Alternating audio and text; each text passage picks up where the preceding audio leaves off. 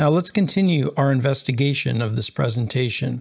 If we've closed down the proofing pane, there's a couple of ways that we can open it. Number one, we could click in the Macabacus section of the ribbon, right here where it says Proof, Show Hide Pane. We could also click right here, Check Presentation. That'll bring the pane up so that we can continue on.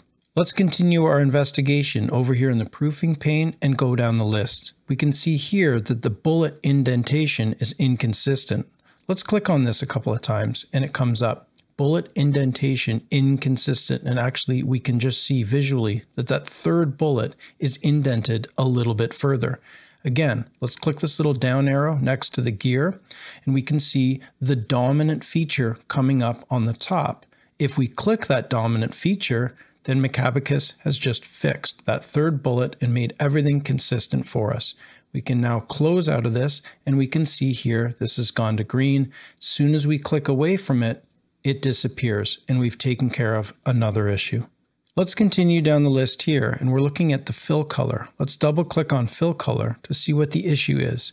Here Macabacus has highlighted a fill color which is not meeting our brand compliance. If we click on the little down arrow, we can see that in fact the issue is that this fill color does not match anything that Macabacus is finding in the color palette. What we can do to fix it is we can click on one of these colors that is in the color palette.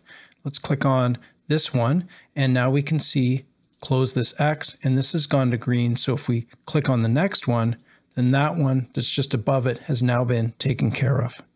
And as we can see, Macabacus has come up with another real similar issue that's been highlighted here for fill color. We know how to do this. We'll click on this down arrow and we're going to select a similar fill color that's in the color palette. Now that we've done that, the fill color has been taken care of, we can go over to the next one. Again, let's select something from the color palette. This time it looks like we're looking for a blue color. Put that in place, close this out, and we're all done. Already in just a short amount of time, we've been able to attack some of the items on this list and work these numbers down for these critical errors, major errors, and also minor errors that are coming up.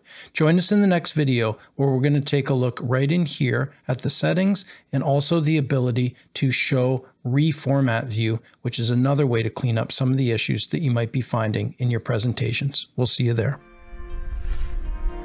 If you're enjoying these tips and would like to see more of our content, please like and subscribe to the channel. Thank you so much for your support, and we'll see you soon in the next video.